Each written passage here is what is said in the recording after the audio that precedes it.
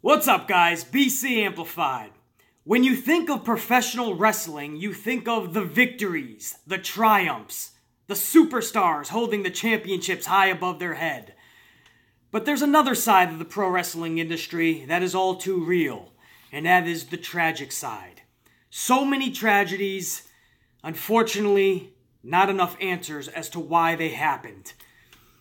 In this video, I am going to personally go over my 5 biggest WWE superstar tragedies that hit me harder than most. And I realize everybody's list would be different because unfortunately, there's so many tragedies that have occurred in the pro wrestling world. From Bruiser Brody to the Von Erichs to Roddy Piper and more. But these are my personal 5 that again hit me harder than any others. I want to start out with number 5.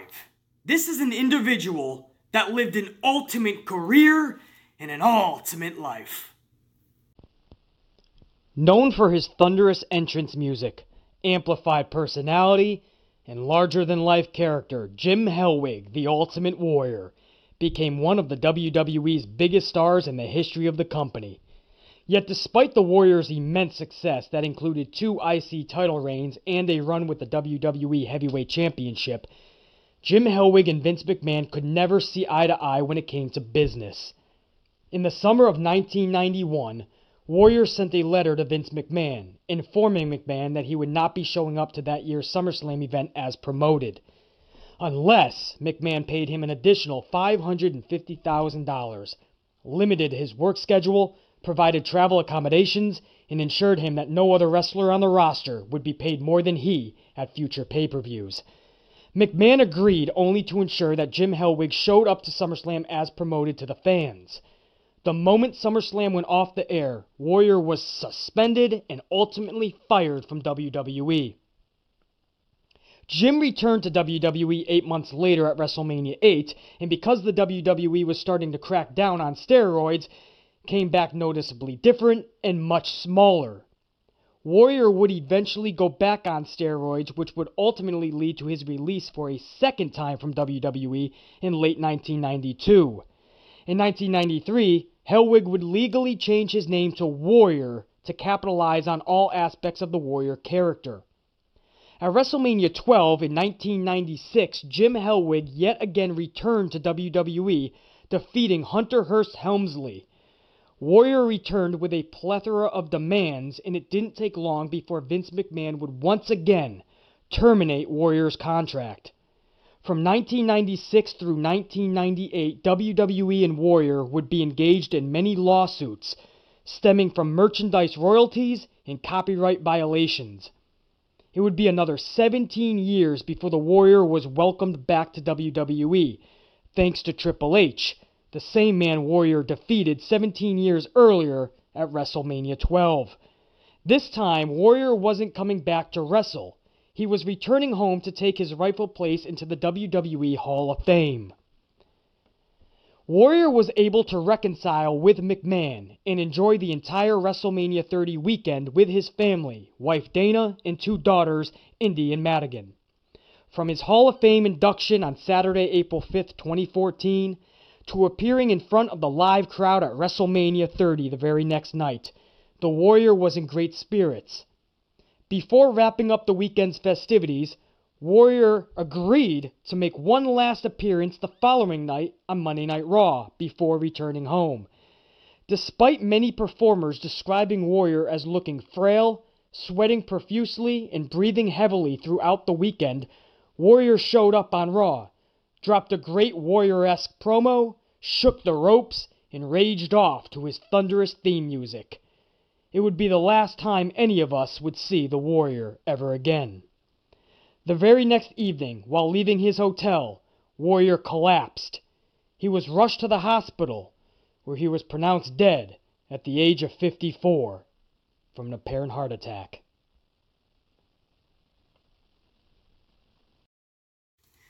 You know, the Ultimate Warrior is one of those stories that I just can't wrap my head around, because on the one hand, he got his Hall of Fame moment, his Hall of Fame induction. He got the respect from not just the fans, but from Vince and from the company, that I think deep down he was always kind of yearning for.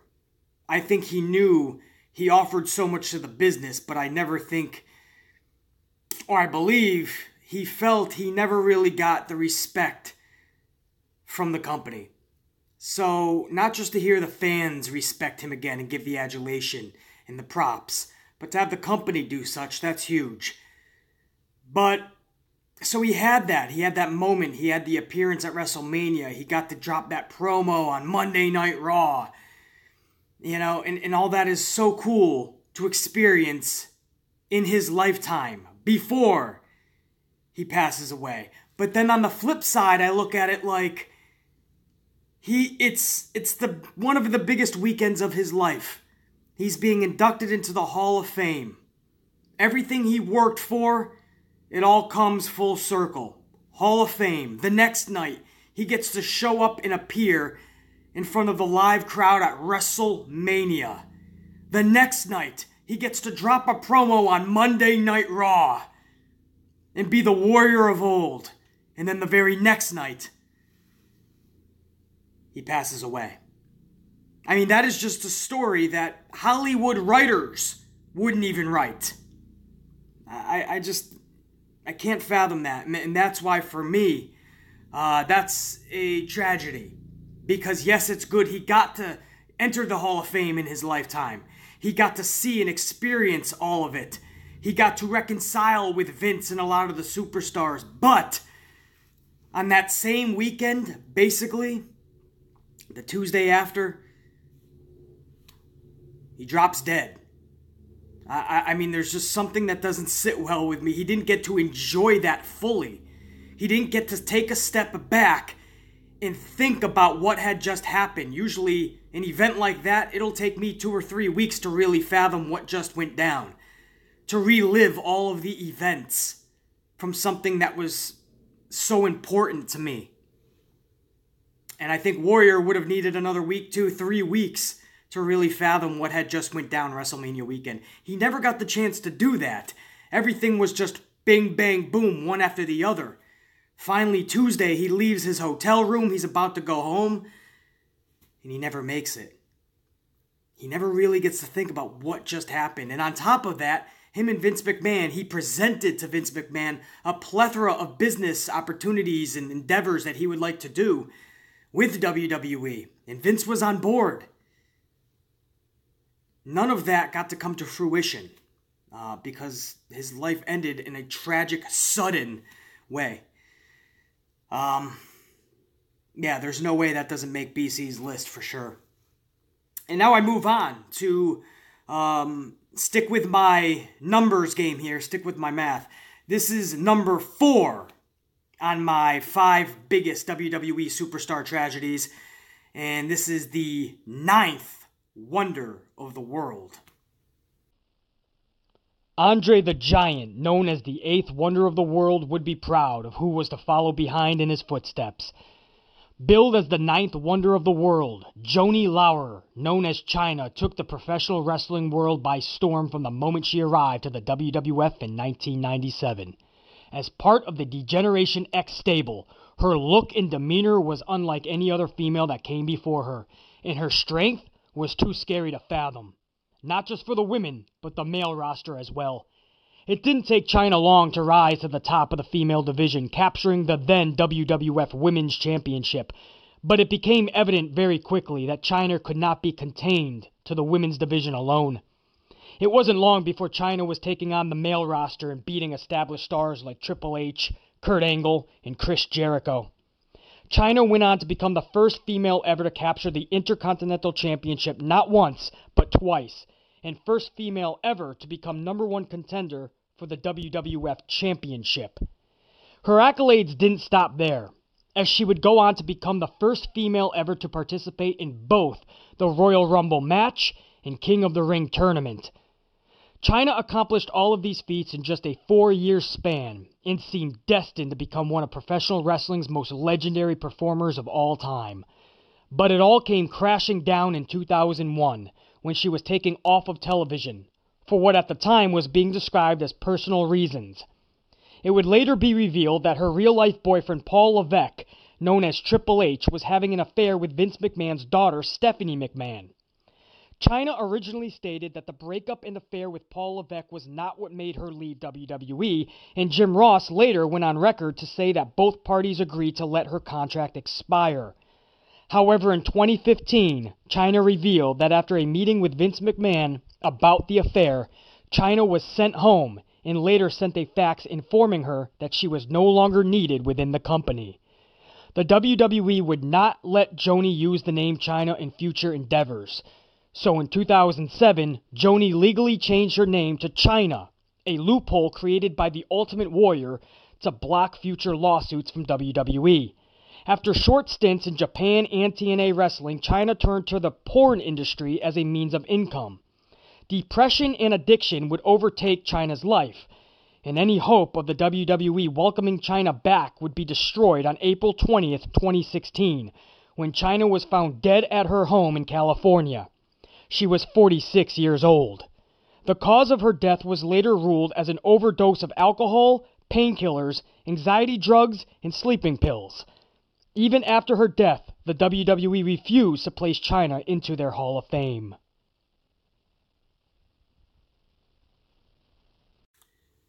So Chyna's story always hit me hard because this is somebody we really, truthfully, wholeheartedly wanted to see come back to WWE because it was a feel-good story when that was going to happen. And I say when, not if, because it was a foregone conclusion. She meant so much to the business, to that company. She has to come back at some point, sometime, right? Even as every year passed, you said, bygones will eventually be bygones. And when she does show up, she's going to get the respect that she deserves. Maybe she has one more run. Maybe she just shows up and says hello to everyone and lets everyone show their adulation and respect for her. But no matter what, she has to come back home because she deserves it. She deserved that moment to come back home. And unlike the Ultimate Warrior, who even though to me it's still a tragic story, at least the Warrior got to experience the Hall of Fame. Got to be inducted in his lifetime. Got to come home and reconcile with the people that he had differences from the past, like Vince McMahon and others. With Chyna, she never had that opportunity. She never was rewarded the chance to come back home. She has never been entered into the Hall of Fame in her lifetime or after. To this very day, has not been entered into the Hall of Fame. So at least Warrior got the chance to come home. Chyna passed away, never being able to reconcile with the people that she once had differences with. Never got to reconcile with Paul Levesque or Vince. That doesn't sit well with me, and that's even a bigger tragedy for me than Warrior. But moving on, number 3 on my list of the 5 biggest WWE superstar tragedies. This was a real-life Beauty and the Beast combo. Randy Poffo, better known as the Macho Man Randy Savage, and his beautiful wife Elizabeth Hewlett, better known as Miss Elizabeth, became instant superstars the moment they stepped foot in the then WWF. A real-life Beauty and the Beast combination, as Randy Savage was amplified to no end, intense, full of passion, some would say over the top, and always on edge. As a polar opposite, Miss Elizabeth was shy beyond normalcy. They couldn't be any more different from one another, yet it just worked. They quickly became the WWF's first couple, and Miss Elizabeth frontiered a whole new outlook on how professional wrestling managers were perceived in the business. It wouldn't take long for Randy Savage to catapult to the top of the WWF, winning the Intercontinental Championship and the WWF Heavyweight Championship on numerous occasions. However, behind the scenes, Randy was described as overprotective and insanely jealous when it came to Miss Elizabeth. Fellow wrestlers described the atmosphere backstage as toxic when it came to Randy and Elizabeth. Many stories surfaced of Randy locking Elizabeth in their dressing room and not letting anyone talk to her. If she was caught talking to other talent on the roster without Randy's knowledge, Savage would go off on Miss Elizabeth. Many peers of Savage felt sorry for Elizabeth, but nobody wanted to confront Randy. On television, everything seemed to be going perfect, even using a Miss Elizabeth Macho Man breakup to further great storylines. But back in real life, the breakup was all too real, as Elizabeth and Randy divorced in 1992, and not much long after, Elizabeth was no longer seen in the WWF.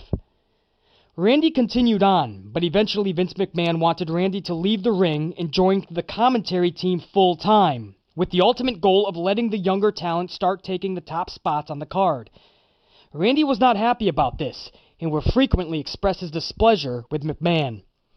Vince refused to budge, however, and inevitably, this led to Randy Savage leaving the WWF and cutting a deal with rival WCW. Behind the scenes, this was said to have devastated Vince McMahon, as McMahon had always viewed Savage as a lifelong member of the WWF and someone he shared a close bond with. Despite rumors that Savage may have been involved with Stephanie McMahon romantically at some point in his career, there has never been any evidence or facts to back that up. Vince never forgave Randy Savage for leaving, and as a result, the Macho Man never returned to WWE. Fans were left hoping that at the very least, he would be inducted into the Hall of Fame one day. But as each year went by, that day never came. After years of depression, Miss Elizabeth turned to drugs and alcohol, and eventually it would catch up to her. On May 1st, 2003, Elizabeth overdosed on painkillers and vodka. Despite attempts to resuscitate by her boyfriend, former wrestler Lex Luger, Miss Elizabeth was pronounced dead at the age of 42. 8 years later, on May 20th, 2011, Randy Savage suffered a heart attack while driving with his wife. He lost control of his vehicle and crashed into a tree. He was pronounced dead at the age of 58. It would take another 4 years for Vince McMahon to finally pay the ultimate tribute to Randy by placing him into the 2015 Hall of Fame. We're all now waiting on the same respect to the original First Lady of the WWF, Miss Elizabeth. Yeah, so Macho Man Randy Savage and Miss Elizabeth, this one hits me extremely hard too, because just like Warrior, these two were such a big part of my childhood. When I say larger than life, that doesn't do it justice, guys. What they meant to 80s wrestling and 80s WWF, words cannot express. That's how big they were. That's how legendary. They were literally heroes to someone like me. And in my fantasy world, I would like them not only to still be here with us, but together, because for me, they always belong together. But obviously, Macho Man Randy Savage had a lot of baggage and was a big cause of them breaking up. And I think he did end up going on and getting remarried. And it looked like they were extremely happy. It looked like he was much older and wiser and wasn't making the same wrongs that he once made with Miss Elizabeth. So I'm glad Randy Savage learned,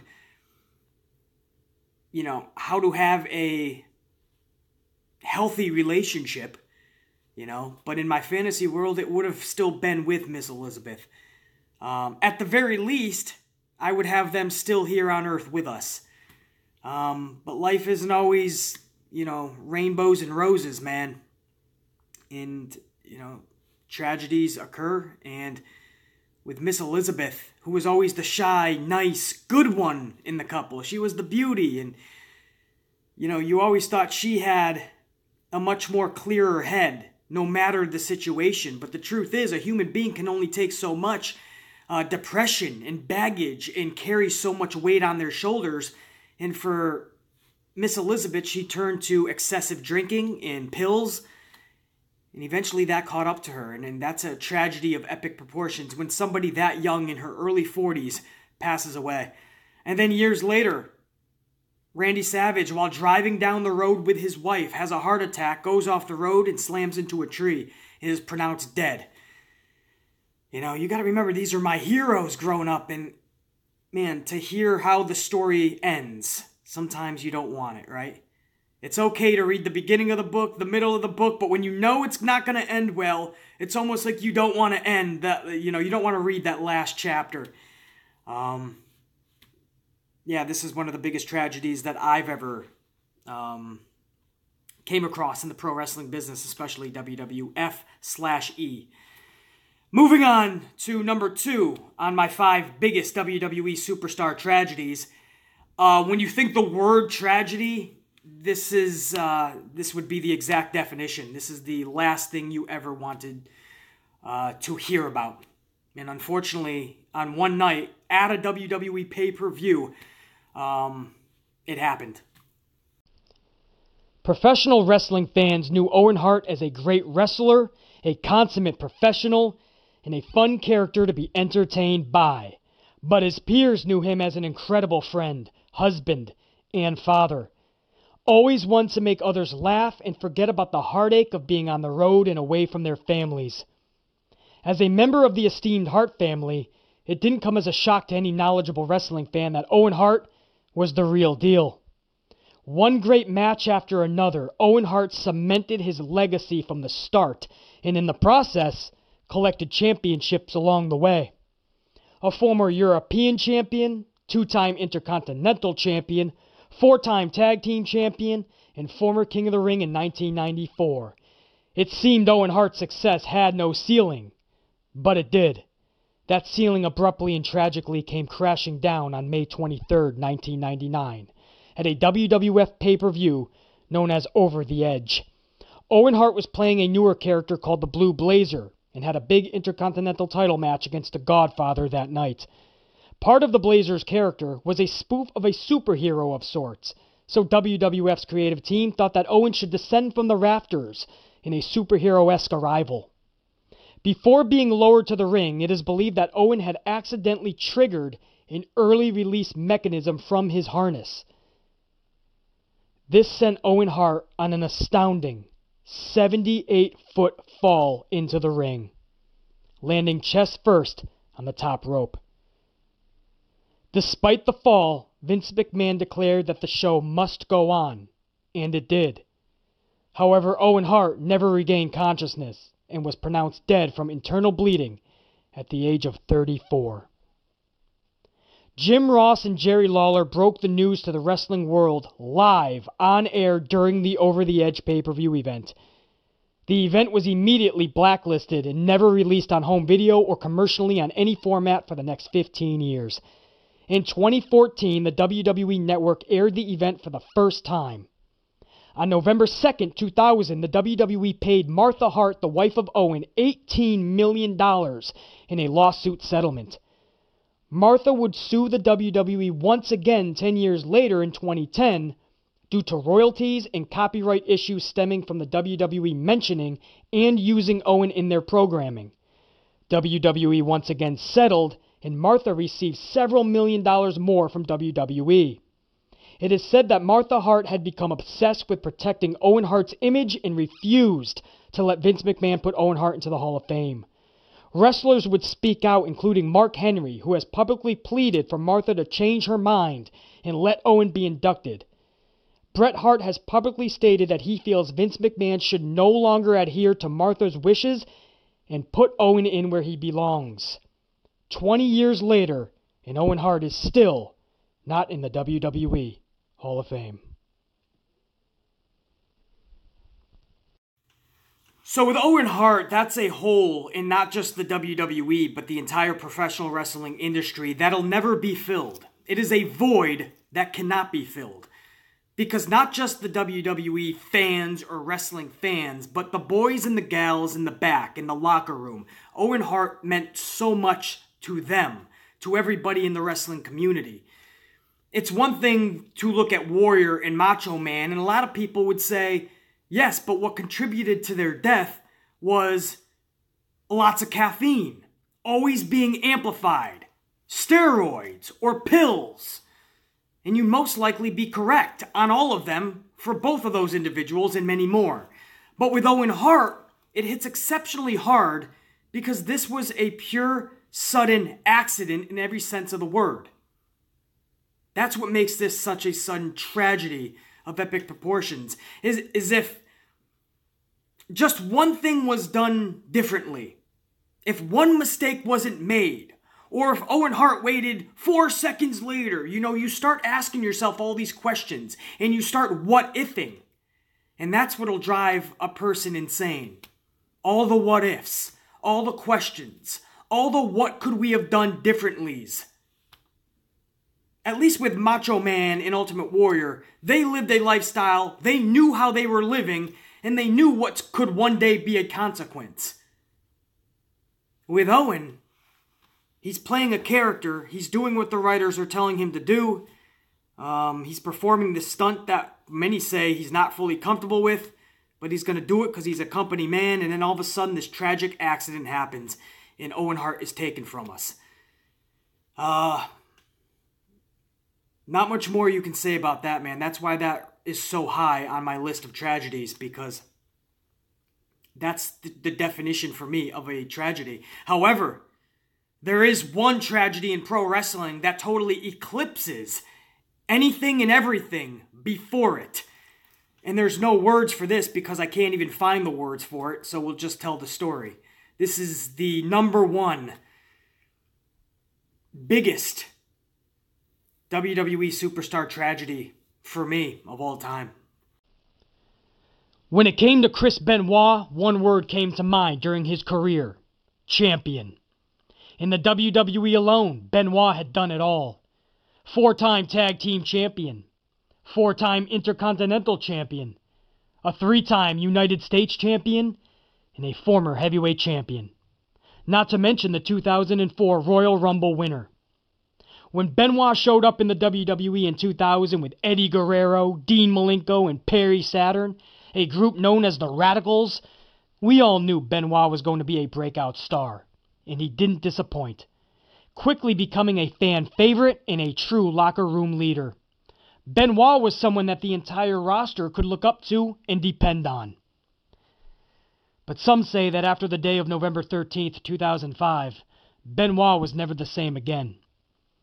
That is the day one of his closest friends and former Radicals member, Eddie Guerrero, was found dead in his hotel room from heart failure. He was 38 years old.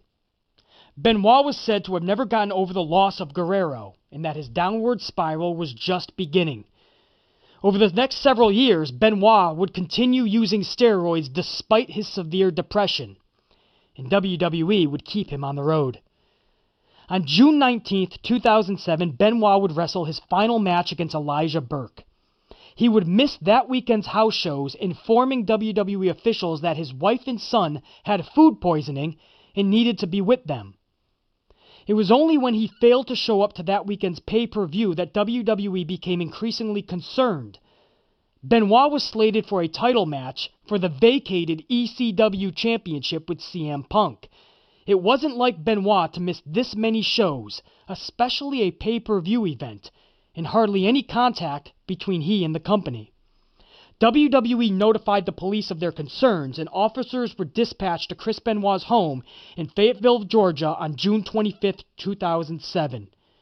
Police entered Benoit's home and discovered 3 bodies: Chris Benoit, wife Nancy Benoit, and 7-year-old son Daniel Benoit. After the investigation was concluded, it was determined that Chris Benoit had murdered his own wife and son and then killed himself. His wife was tied up beforehand, and his son drugged with Xanax and likely unconscious before being strangled. Benoit then hung himself on his own lap pull-down machine. The murder-suicide took place over a 3-day period, which coincides with the weekend's dates that Benoit had missed with the WWE, for what he claimed was food poisoning. The double murder-suicide rocked the professional wrestling world to its core, and till this very day is a subject that the WWE refuses to mention both on air and off. Chris Benoit's entire career erased in one weekend. After several tests were performed on Chris Benoit's brain, it was determined that Benoit had an advanced form of dementia, and that Benoit's brain was so severely damaged that it resembled the brain of an 85-year-old Alzheimer's patient.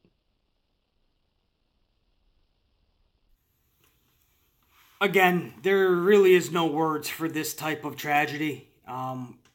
We are all left, even till this day and probably forever, wondering how, why, all these questions. And I don't know if we're ever really going to have the answers. Research will always show that his brain was beyond repair. Research will show you what concussions and depression can do to a person. Research and science will tell us that Benoit was going through a lot of things and had a lot of issues, but at the end of the day, nobody can truly or will ever fathom how or why this could have transpired. And that is why that is the biggest tragedy in pro wrestling history. Not just WWE, for me anyway. And there's been a lot of them, as I said. I'm sure everybody's list would be differently, listed differently. Other situations, events, and superstars would be on that list. But for me, those are the 5 biggest WWE superstar tragedies that really hit me in a different way. And some of them we'll never have the answers to. Some of them we know why, but it doesn't make it any better. And at the end of the day, these are the performers that we look up to. They entertain us on a weekly, sometimes daily schedule, and we want nothing but the best for them. And when tragedy hits, it's almost like taking a piece out of us. Thank you guys for joining me for this special type of video that I wanted to put out there for you guys. And maybe in the future we'll do more top 5s or even top 10s of different scenarios, situations, topics. Much love and respect. Till next time, I'm BC Amplified. Check you.